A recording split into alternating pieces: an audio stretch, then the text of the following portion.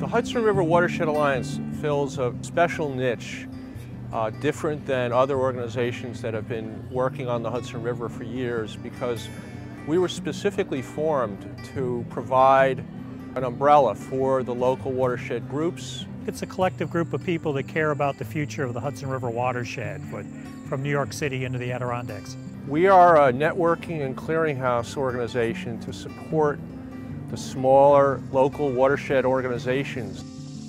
This is why the river is so turbid. These are people, just regular citizens who want to protect the stream in their backyard.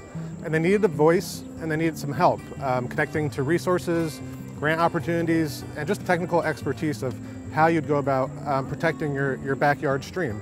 And that's really where the Watershed Alliance came about, and that's where we are today.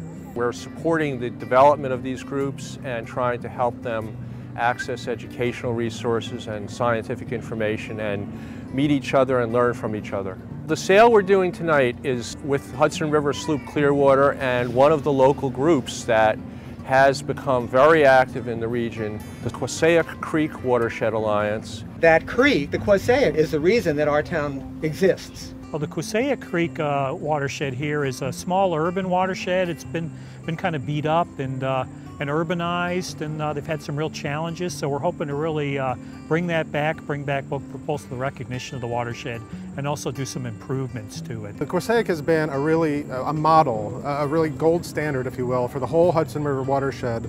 They have a dedicated group of volunteers who have done amazing things on their own, very little funding. So we want to highlight what they've done so that other watersheds around the whole Hudson River region can benefit from it and learn from them. I just thought I'd give you some perspective on the significance of the area we're in.